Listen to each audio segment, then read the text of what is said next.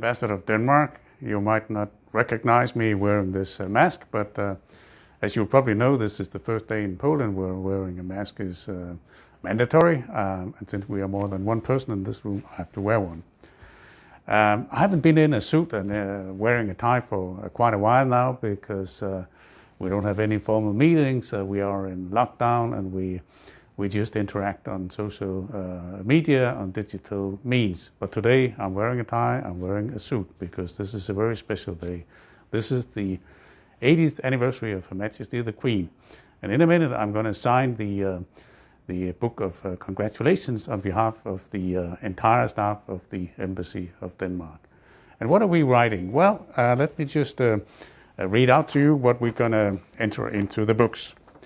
We're going to write the following. The staff of the Danish Embassy in Warsaw extend their warmest congratulations to Her Majesty the Queen on the day of her 80th birthday, recalling Her Majesty's role in furthering Danish-Polish relations as witnessed during the state visit to Poland in 1993 at the invitation of President Lech Wałęsa, just after Poland's transformation.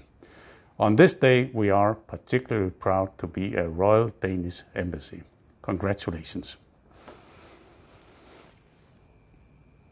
So, here we go. Congratulations.